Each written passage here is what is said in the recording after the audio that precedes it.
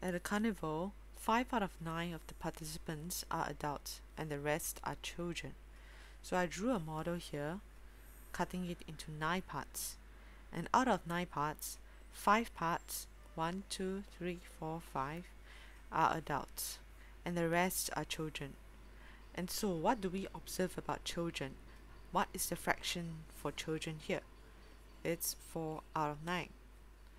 So out of this 4 out of 9, 1/4 of the children are boys.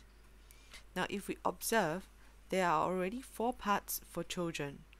So we can say that this is boys and the rest are girls. So one way to refer to the model to answer the question would be there are 3 out of 9 girls. And to simplify it, we will have to divide it by 3 and divide it by 3, and I get 1/3. So my answer is 1/3. This is solving the question using the model drawing.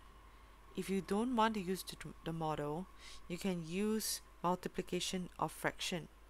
If they say 1/4 of the children are boys, that means 3/4 of the children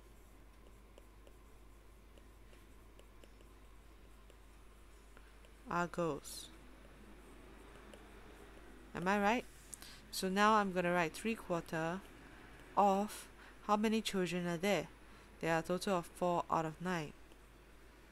So I'm going to solve this fraction multiplication.